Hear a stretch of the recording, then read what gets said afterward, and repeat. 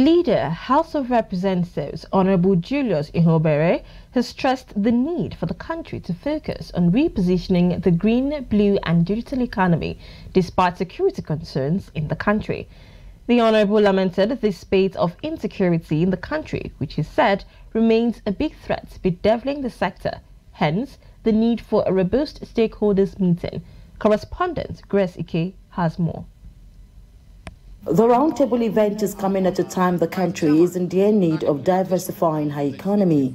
The House Majority Leader, Honorable Julius Ihonvbere, who represented the Speaker, Right Honorable Tajuddin Abbas, made this known on Monday while declaring open a national roundtable with the theme Economic Diversification from Agenda to Action through the unlocking of new vistas of opportunities in the green, blue and digital economy. My comments will be a sort of step back to lay a foundation for enabling us to understand the importance of the green, blue and digital economy.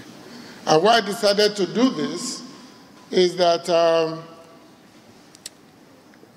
if you do not fully understand the factors and forces that have the capacity to undermine any policy in these three areas. The chairman of the House Committee on Monitoring, Evaluation and Implementation of Legislative Agenda, Honorable Dr. Patrick Umo, stressed the need for the committee to pay more attention to priority areas to include economic diversification.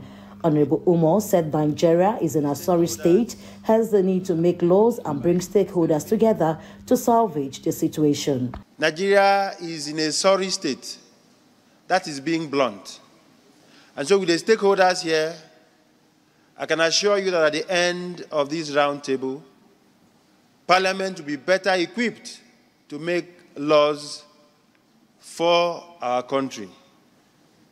If we sit back and fold our arms, we will not move this country forward. Stakeholders at the event lauded the move, describing it as a step in the right direction.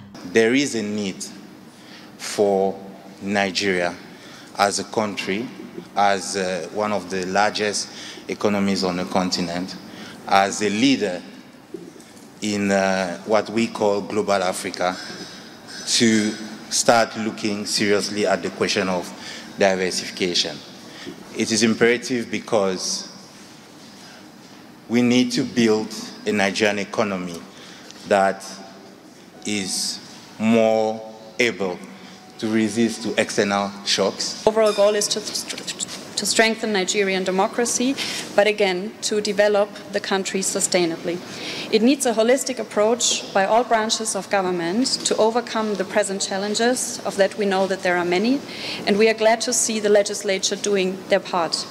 It is also not enough to just develop strategic and legislative objectives for the agenda, but rather you need to walk the talk, as we like to say it.